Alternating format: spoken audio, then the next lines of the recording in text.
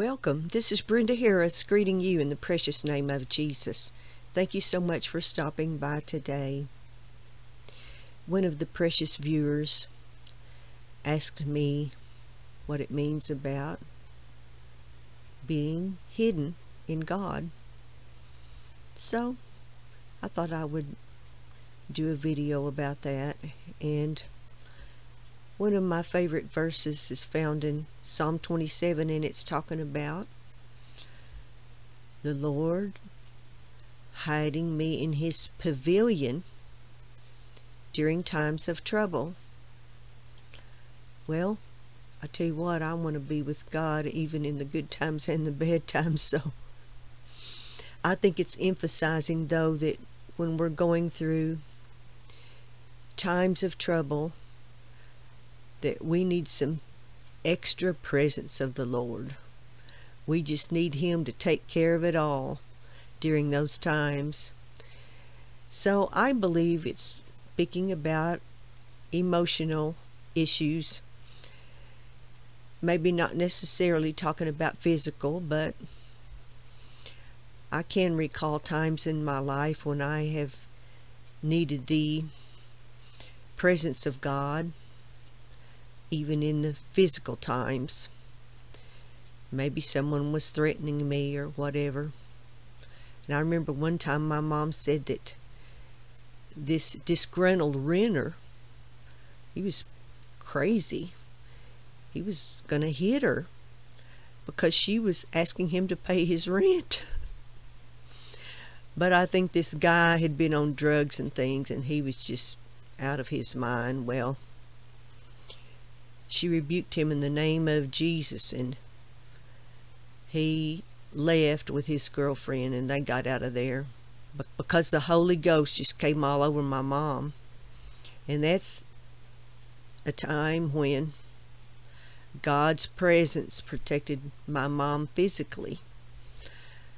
But a lot of times we need emotional help from God when we're going through troubles. And the Bible tells us that a man's days are full of trouble, is just like the sparks fly upward. How many of you have ever had experience in burning outside? And the last couple of years, my mom and I have been doing a lot of that because I've cleared land. I've been working on that, and we would bring the wood in. Rather than hauling it off, we would burn it. We built this fire pit. Well, a couple of months back, I was outside burning, and when I first started, it wasn't that windy, but as the day progressed, it got really windy. I should have stopped, but I didn't. And then pretty soon I turned around and I saw this towel was on fire, and it was sitting on Mom's tractor. And I was just hosing down that tractor from stem to stern with the water hose, and got that fire put out. But I'm telling you what, it could have blown that tractor up if I hadn't seen it. But that spark just flew away, and it landed on the seat of that tractor. I know firsthand about those sparks, because I'm telling you what, those sparks can go way high in the air. And one day I was burning the wood in the fire pit, and those embers went way, way, way, way over there where my garage was. I mean, that was far away, and I was just shocked at it, but it didn't catch anything on fire. But that taught me a lesson. I need to just burn the wood on the days that there's hardly any wind. So that's what I think I'm going to do. But, when we're going through troublous times, we need God's presence. And I think that's what hiding ourselves in God means, is dwelling in his presence. And when we're in God's presence, we can have peace that passes all understanding. And God will give us that. Even when we're going through a mourning period. And the way I do it is I get my Bible out and I get alone and I pray to God, and I read His Word out loud, and I pray His Psalms. And I tell you what, when my husband passed away and I was going through that mourning time, I didn't want to be with people. I wanted to be by myself because God was the only one that could comfort me.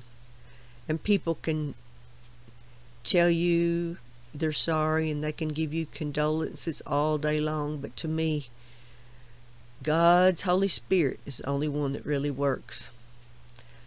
I don't know how He does it, but His presence is just miraculous. It just satisfies your deepest longings. That's what God's precious holy presence does. And I'm so thankful that we have Him. I'm so thankful that He tells us in Psalm 27 that we could hide in His pavilion. Have you ever looked at a pavilion? I looked up what a pavilion looks like on the internet, and they have some very beautiful gazebos. But then I also looked at some spectacular looking pavilions that almost look like mansions. So I think in God's pavilion it would be an absolutely wonderful place to be. It would be a perfect structure. And being in God's presence, no fear. And the Bible tells us that the perfect love casts out all fear. God's love is perfect. So He can give us peace in a world of turmoil, in a world of sadness, a world of fear, a world of trouble.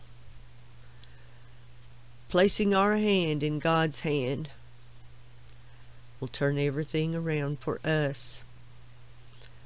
And He will be right there with us from beginning to end. And have you ever heard that phrase, "This too shall pass"? God will bring that time of trouble to an end because you have hidden yourself in His pavilion. You have run to Him. You have entered His pavilion of your own free will, and He will not turn you away. In the mighty name of Jesus, amen.